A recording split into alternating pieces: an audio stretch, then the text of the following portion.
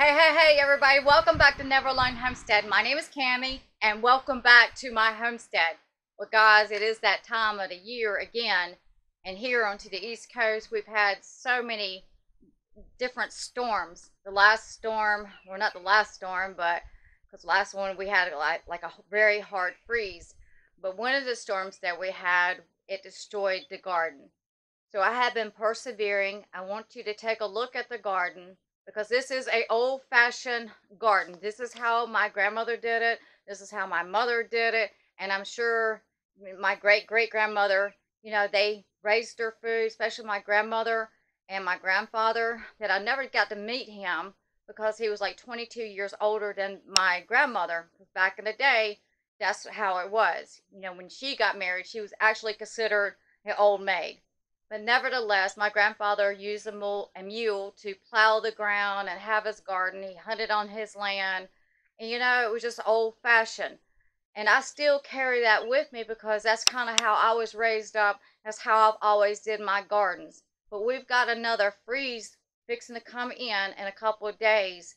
And it might even be in by tomorrow. I don't know, starting tomorrow. The day is probably about the 18th, I think it is. But nevertheless, I want to take a look at my garden because it's starting to, do very well here. But what you see here, first of all, you see this little white pipe here. This is PEX piping with 1 foot rebar at each corner. And this is the way that I helped keep the freeze off of the string beans that were coming up. I did lose some of the string beans, but I don't think it had anything to do really with that freeze because of plastic. I had some thick plastic. It did help out in protecting those string beans, but the problem here, the weather is such a variety. It gets warm and then it gets cold, and the beans start coming up and different things start coming up, especially these string beans, and they just stop. So I do have some coming up, but with this next freeze, I'm hoping that it'll just pass over. I'm actually not just hoping, I'm praying that it'll pass over. Majority of these plants here I have raised up from seed. A couple I have purchased from Walmart, but I also, in case something does happen, I already have probably about 2 or 3 week old tomato plants coming up. I started seeding out again. So let's take a look at the garden. So right here is okra that I have a row of okra and some planted on another side. And the wind is going to start picking up because I believe a storm's coming in, a rainstorm. But, and plus some Arctic air, I can feel it in the air. But these are the okra. I did plant them a little earlier to get them up. This lets me know how many okra I will be getting.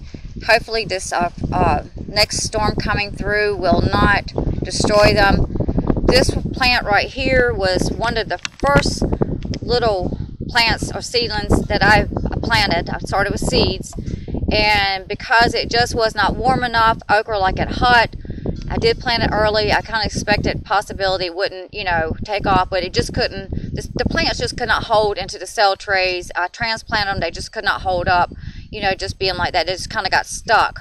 Well, that one did make it, and so that's actually the size of my okra that should be. But these other ones I replanted and or replanted seeds. Usually I direct seed or direct sow, and so I've got a whole row of okra coming up, and I really am hoping that this freeze will not take them out. So I'm going to be watching it. The plants are kind of starting to get too big to cover up. And when you got this many, it's really hard. So I'm not sure exactly what I'm going to do, but I'm just hoping that, this freeze will just not hit here onto the East Coast. Here the cucumbers are coming up, and there's probably, I did plant those from seeds, and I'm hoping that the ones that's in the ground, if the freeze does hit, they'll continue to come up. So there's the cucumbers, and it goes right into the squash. Now these are gold prize straight neck squash, yellow squash, and they're coming up real good, or growing real good and coming up real good. Some of them most of them I did plant from seeds into the cell trays that I got from Hall's Tools, and try to keep them up on a grow light because we've had such strange weather here. And some of them I direct seeded them into the ground in case those plants that I transplanted into Dixie cups would not make it. So actually they're starting to take off. That's a zucchini right there. It's got some blooms coming on it. Right here is a small wonder, a small wonder winter squash. It's starting to run, and I wanted to put it up on a trellis to see if it could do good onto a trellis. This is straight necks again, the gold prize. And so these, like I said, are a variety. On this plant right here, I already got some squash coming on. I got blooms. And usually before I have blooms and squash, my plants are huge. But when the weather is not doing right, you know, plants don't know what to do. They get confused. Down here was a, sunflower seed, or sunflower. And it was doing pretty good, but honestly, I think the fertilizer just kind of hit it. Maybe, possibility. I think that's what's going on with that. So here on this row, that's the PEX pipe. I also put a little tie there in the middle, each one to hold it, with a 1-foot rebar at the bottom. Wasn't sure how I was going to do it. I was trying to stretch it out. This was crooked because I wasn't sure how I was going to do it. But trying to stretch it as long as I could. I didn't know whether to bow it over or, you know, just do it like that. By the time I got to the middle, they will look more evenly, but it's not about looks, it's about performance. So here also, I got some bell peppers that I have planted, and that right there, and that's the string beans coming up. That's the bell pepper. I planted these from seeds. That's another bell pepper. Also over here, these are I believe, see what McConey's bell peppers. And but anyways, they are bell peppers. And there is a bell pepper over there. I try to put them together. I believe one of these are going to probably be a Spanish pepper. So I put my names onto little sticks and tags and on the trays, but then I found out that you forget. So, you know, when you start planting, how to replant, you kind of have a tendency to forget. Oh, check out the butterfly. Oh, he's so cute. I love butterflies. So, yeah. So, the string beans, I had to replant. This is like the third time. The ones that's up, you know, they're really still at that holding stage. But, and the ones that I planted a second time, it's like they break through the ground. They're fixing to pop up, and they just stop. I'm pretty sure I tested my pH. I feel like everything's okay with that, and they die. And they just start to die. So, unfortunately, that's just the way it is. But I think it's because it's just not warm enough. It's just not warm enough. That's one of the bows right there.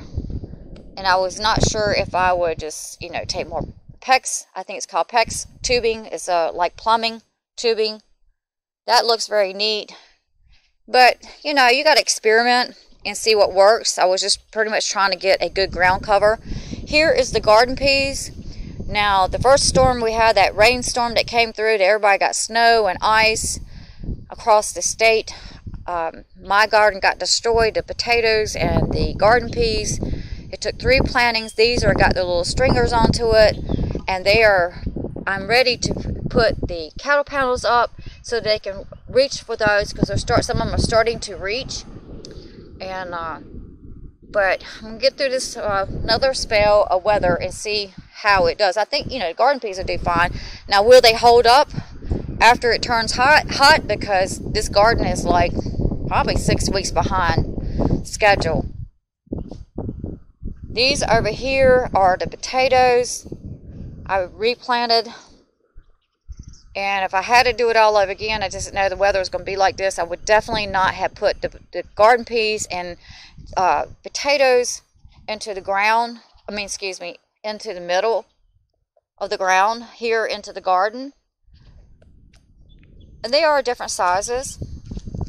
Seems like even up under the shade, they're doing a little bit better than even into the sun. But, the garden's doing pretty good. It's just starting to take off. Here are different varieties of tomatoes. These are celebrities that I raised up from seeds into the Homestead cell trays. And I think I had to replant those twice because it was just the weather. These are Better Boy beefsteaks.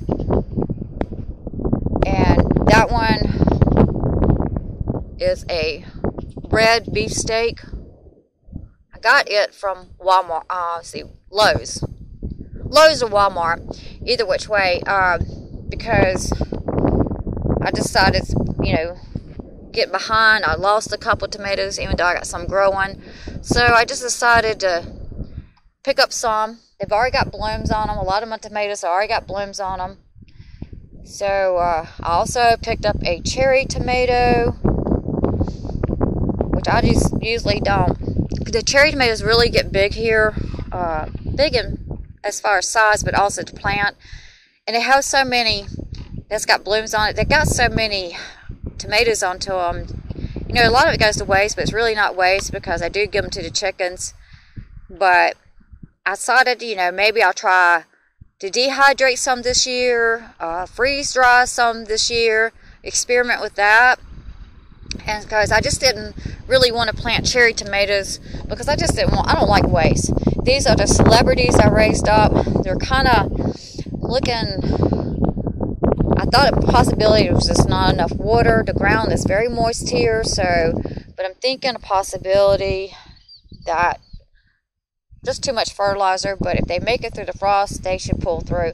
On this side is another row of, a little piece of row of okra. And then here is my gold prize squash again, planted on this side. It goes on down and it hits right into the celebrities. Over on this side is another row of some okra. So if all this passes through these storms that's fixing to brew up, my garden will be wonderful is what it's going to be. A lot of variety stuff. I've expanded the garden out this year, got some sticks in it, but that's part of when you're breaking up new ground. So hopefully, I'm praying that it just won't get that cold, it won't freeze. So if it gets cold, that's one thing, but if it freezes, then, all this will probably be destroyed again. Over back there, I have some potatoes, different variety of potatoes. The one in the black, I have potatoes in it. I had a sweet potato. I was trying to get some sweet potato slips, but that container, I've learned from it, it just holds too much water, so the potatoes started rotting. I was wondering why they have not came up.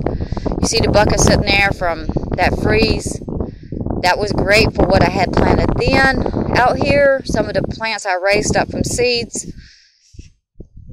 and decided to go ahead and get. Sometimes plants are telling you they got to get where they're supposed to be, and which is the garden.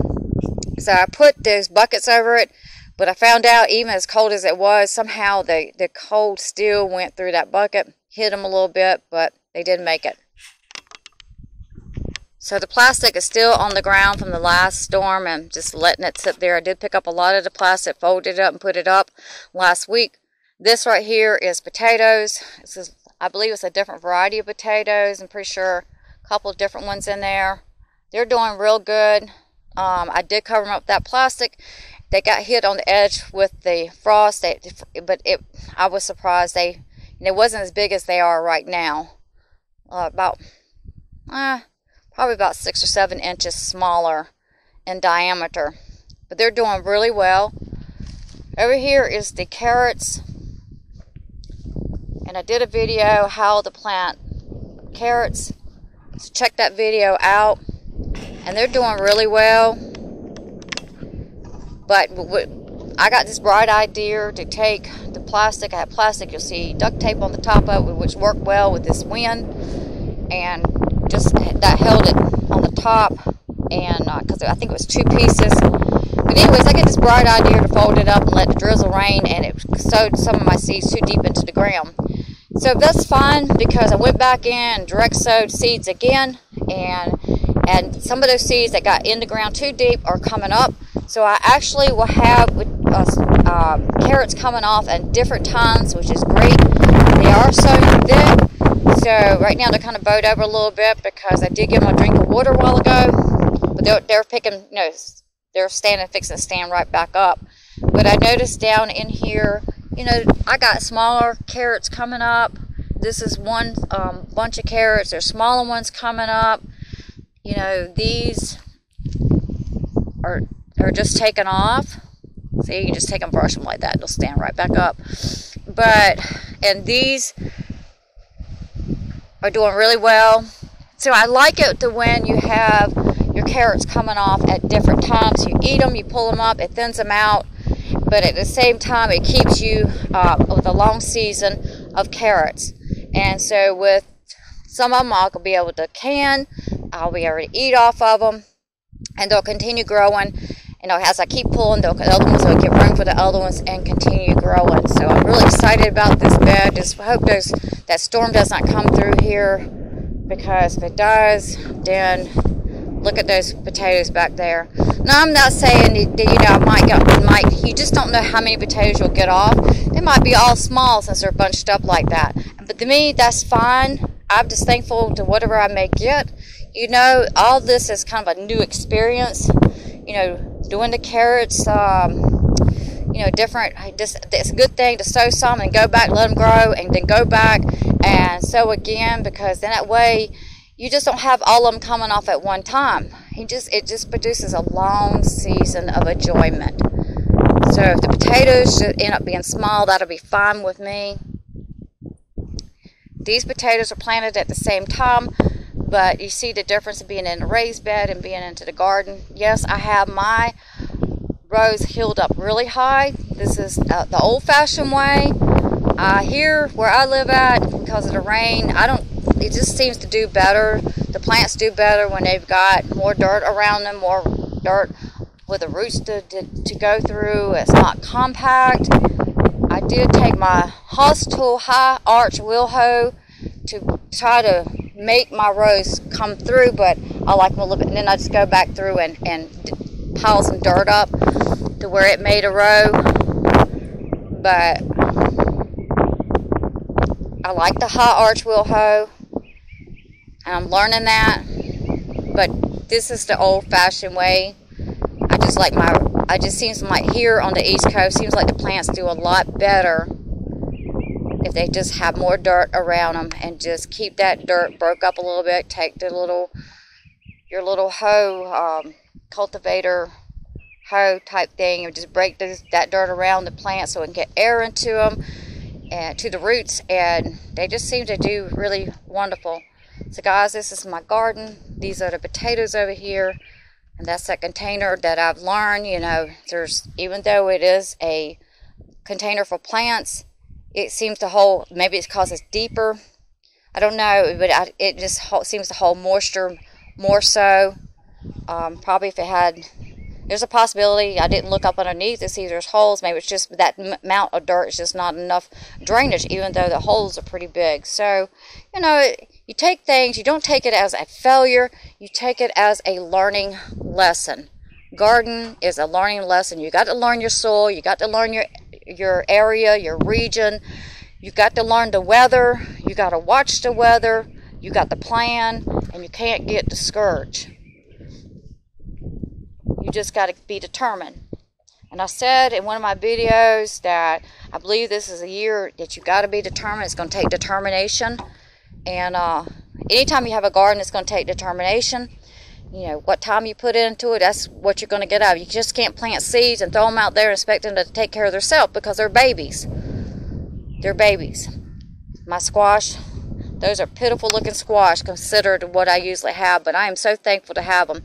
So hopefully, you know, this spell will go past and it won't hit here on the East Coast, and this garden will just, after that, hopefully just take off. Here is the garlic, different varieties of garlic. There's elephant ear garlic down there. That's bunch onions that are starting to seed. And, you know, I've heard I usually just pinch those tops off there, those round ones. Pinch them off to keep them seeding. But this year I'm just going to, you know, to see if I can catch some seeds out of them. They're very easy to grow. And so that's going to be something new for me to try this year. A year of new and different things. Also, watch the video how to plant elephant garlic. Very easy and enjoyable. Now, I do notice that this is, some of them, the leaves are different colors. You know, got that, but some of them look pretty healthy. So it's getting water. Right now, it looks like it needs some more water. But we've had this weather, it's just really playing effect onto the plants. They just don't know what to do. Hot and cold, and that's how it's going to be this week. Here is my marigolds, the zinnias. There's some rose moss coming up. They put out pretty flowers, and this is some, see, those are gold, a straight neck squash. Anyhow, they're straight neck squash. They need to be watered. I had planned on transplanting these. I was trying to wait for this weather to see if I could just go ahead and get them in the garden.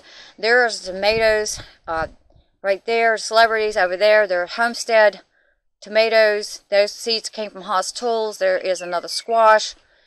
More squash coming up. There's a strawberry and basil, and another, what is that? I forgot what I even brought. Purple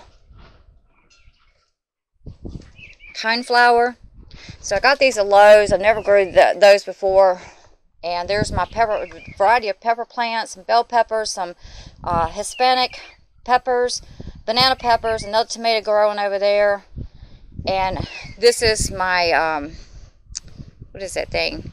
Anyways, I have a video on it. For some reason I can't think of the name of it. But this is great. I'm putting my strawberries in there. I tried to put them in containers, and I wasn't having very much luck just buying with the roots.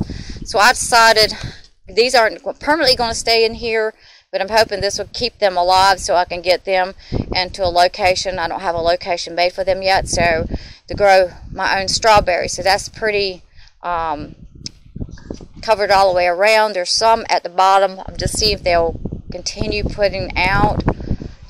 They are a different type. That one right there must have died, or maybe I didn't plant it. Let's see. Yeah, it died. So, I mean, sometimes it's like that. And I wish I had a place more so to put these at. The soil's pretty good. But guys, it's just the weather. You know, the plants don't know what to do. That's moss rose again.